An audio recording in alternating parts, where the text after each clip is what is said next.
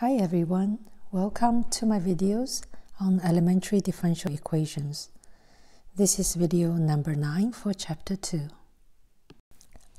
In this video, we will look at an example with the discontinuous coefficient function. So we consider this equation, y prime minus y equals g of t, where g of t is a piecewise defined function. That is, for t between 0 and 1, it's 1. And then when t is between 1 and 2, it's -2. And we have the initial condition y0 equals 0. We want to find a solution y of t on the interval t between 0 and 2, where the g function is given. Note that the function g here is discontinuous on this interval. At t equal 1, it has a jump from 1 to -2. Due to the reason that g is defined piecewise, then we can split the solution steps into 2 on each of these intervals. First, we consider the interval t between 0 and 1. Here the g equals 1 on the right-hand side. Therefore, we have this equation where we put the g value on the right-hand side, and we have the initial condition, the original one. Now, this is a standard first-order linear equation with initial condition. We already know how to solve it, so I will skip the details. And then let's say we solve this, and then we found the solution. So I would like to remark that this solution is only defined on the interval t between 0 and 1. So recall that the next step will be to solve the equation on the interval t between 1 and 2. And in order to solve the equation, we would need to have an initial condition for this interval, namely the value at t equal 1. And this we can get from this solution. So the value at 1, y of 1, would be plugging t to be 1 here, and that is e minus 1. Now let's go to step 2 to solve the equation on the interval t between 1 and 2.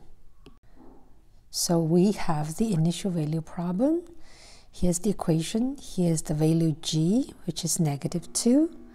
And this will be the corresponding initial condition at t equal 1.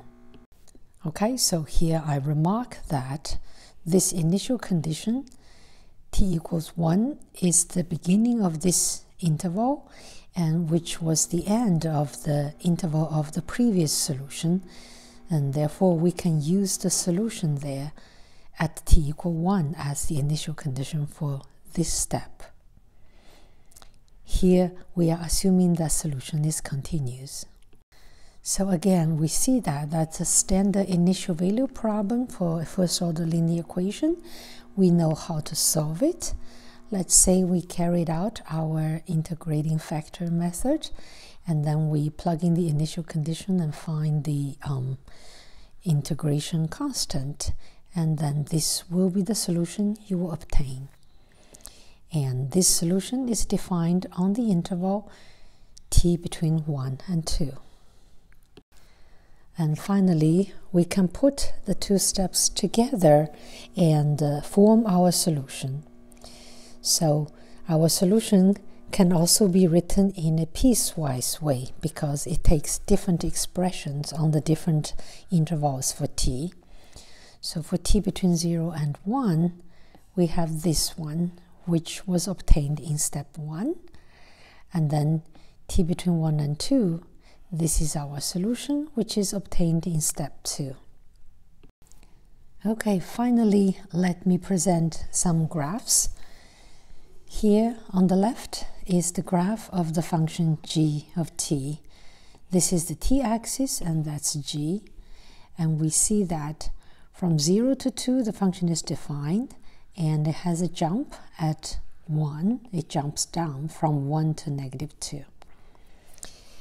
And the jump here on the right-hand side can be observed in the solution, the graph of the solution at t equals 1. Here we see that the solution right here at that point is not differentiable because the left derivative and the right derivative are different. So it has a kink, but the solution is continuous. Okay, so that's all I want to say for this example.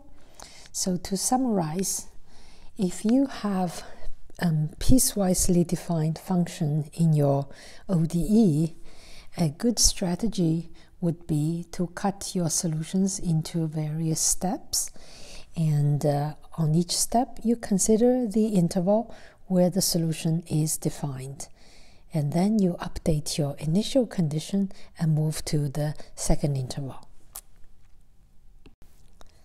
Okay, so that is just a strategy to solve the equation. I would like to put a final remark, that is, in general, for ODEs with discontinuous coefficient, the standard theory of existence and uniqueness is very different from the one we have discussed for continuous coefficient. Okay, so it's a completely different set of theorems which we do not cover in this course because, well, this is called elementary differential equation, and those are not so elementary. Okay, so that is all for this video. I hope it's useful and you liked it, and I look forward to see you next time.